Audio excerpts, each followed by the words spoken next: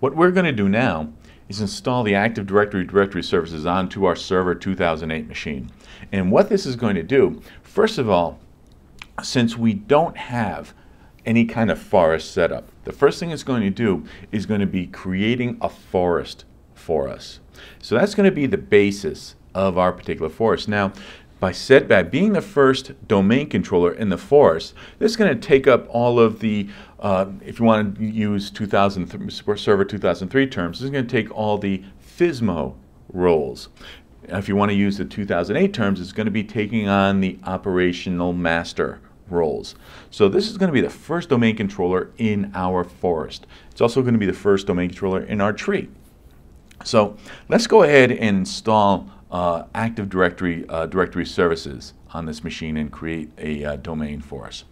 Now what we're going to have to do is we're going to have to go to Server Manager, and there's a couple ways you can get to Server Manager.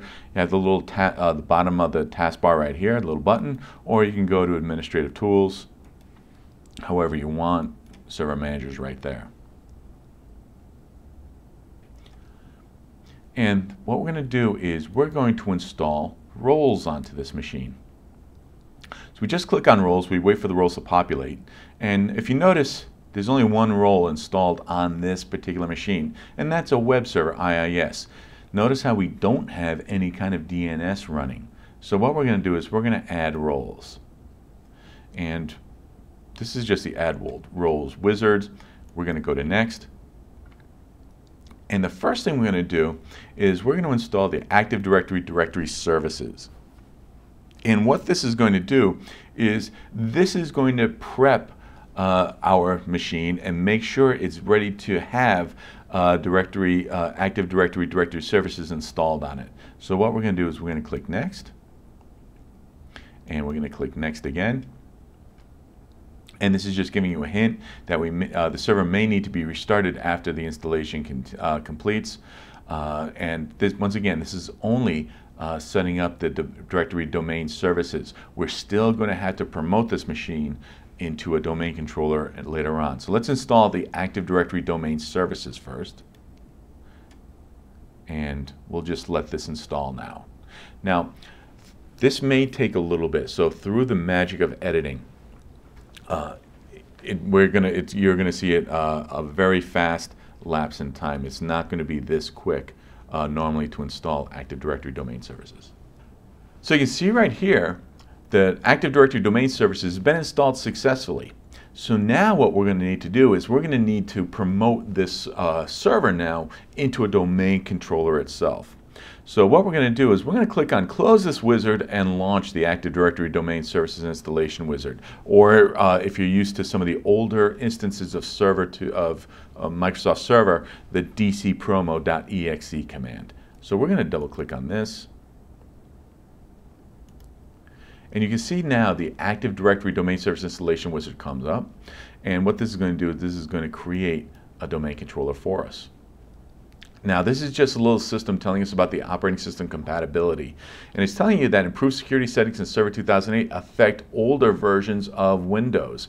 So you're going to have different functionality levels that you can choose. If you choose the most recent one, Server 2008 functionality level, you're going to have all of the tools that are available to you in this instance of a domain controller. However, if you're going to have some older operating systems, perhaps functioning as backup domain controllers or alternate domain controllers, they're not going to be, they may not recognize some of the tools that are available in this instance of Server 2008. So as you're choosing the roles, you want to really be careful to see what other instances of, or what other versions of the operating systems are running on your servers. So here it's asking us to choose a deployment configuration. If we already have an existing force and we want to add either an existing domain controller to an existing domain or to create a new domain in an existing forest, we would choose this. However, since this is the first machine in a new forest, we're going to be creating a new domain in a new forest. So we're going to click on that and go next. And what we're going to do now is type in the fully qualified domain name of the forest root domain. So this is we're just going to call this security+.class. So this is the domain name, and this is domain suffix right there. And we're going to go to next. And what it's doing now, it's checking the network to see if there's already a fully qualified domain name of a forest on there already. And there isn't, so it brought us to the next level. So here's what we were talking about earlier, the forest functionality level. Now let's take a look at the details. The 2000 forest functionality level provides all Active Directory domain features that are available in 2000 server. Now if you're running later versions of server, some of the advanced features, if you're using this functionality level, aren't going to be available. Why? Because it's making it compatible with anything of this particular version. And there's 3 function levels you can choose: Server 2000, 2003, or 2008. Obviously, if you're going to be using Server 2003, the minimum functionality you can have would be Server 2003. A Server 2000 machine, domain controller running on a Server 2003 forest isn't going to be able to recognize all those tools. Well, since we're going to be running exclusively with Server 2008, we're going to choose that as the higher functionality level because we want to be able to utilize all the bells and whistles that Microsoft made available to Server 2008. So let's choose that forest functionality level and go to next. So now what it's saying here is select additional options for this domain controller.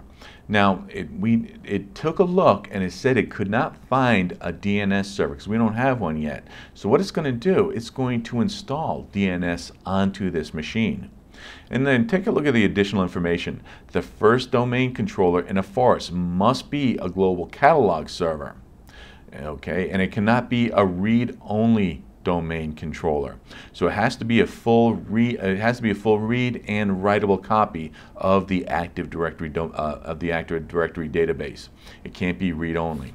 So this particular machine is going to have the full operations master mode as well as have a full read and write copy of the Active Directory database. Let's go to next.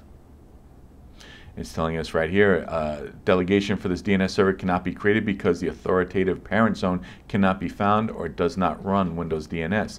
So what it's saying is we need to create a DNS infrastructure for us. So we're going to click yes because we do want to continue. And this is the location of the database where it's going to be stored. Normally you would want to keep it off of the C drive and put it to perhaps like an external drive so you can access it later on. We're gonna keep it to its default. Now it's asking us for a directory services restore administrative password. This is in case your domain controller fails and you need to restore your Active Directory database. This is the password it's going to be prompting you for. So you have to make sure that you do remember this password. Otherwise, you're not going to be able to restore your Active Directory database if you need to. So let's go to next. Here's a little summary, and we're going to check that out. Everything looks good. Okay, it's going to be a domain. It's going to be a global catalog. It's not going to be a read-only domain controller, and it's also going to be the DNS server.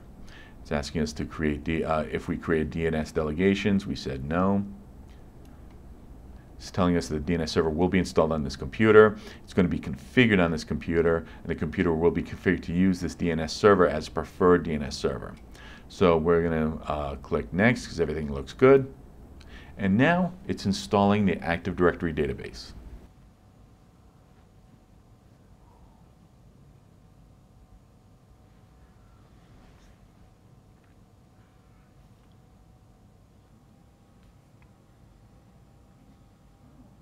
So as you can see, we do have our Active Directory domain services installed. And what we're going to do is we're going to click Finish, and it's going to prompt us to restart now. And I'm not actually going to restart now, but I just wanted to show you the steps it would take to create a domain controller. Now, what I'm going to do is I'm going to click Do Not Restart Now. I'm going to close Server Manager, and I'm going to show you. You can see that some of the Active Directory tools were loaded, although because we did not restart yet, they're not available to us. But once we do restart, we will be able to access these tools. So that's how you create a domain controller. First of all, this was the first domain controller in the forest, so it did have the operation master's role installed on them. And what happens now is that now that we have the domain controller, we can actually have computers join our domain.